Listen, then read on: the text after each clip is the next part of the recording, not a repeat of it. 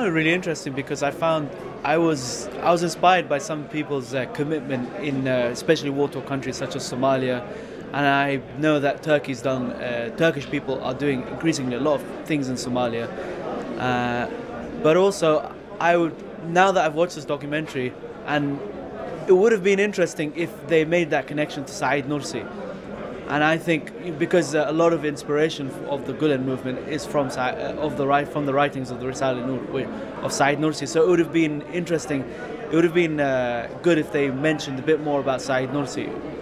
And also, I think this would be a great opportunity for me, not just to learn about the Hizmet movement, but to learn about many other Islamic movements in Turkey, and especially how they survived and thrived during Ataturk's rule and policies of hardcore secularism. So I think this would be a springboard to learn more.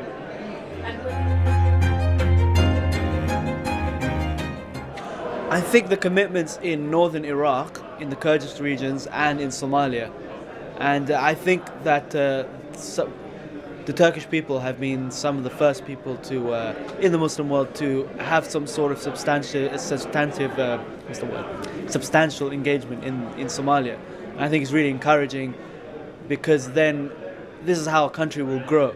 Because if people are always afraid to invest or afraid to deliver aid because of dangers, then that country is always trapped in an endless cycle of poverty. And I think sometimes you have to go and break it, and you need vision to do that.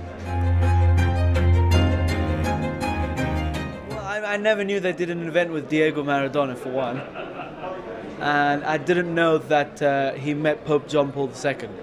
But what I do know from my 3 months living in Turkey, and also from having many Turkish friends, that he is a very influential speaker in Turkey, and an influential leader, and he inspires many people. And whether you like him or whether you hate him, he's often talked about, and his movement is very hard to ignore.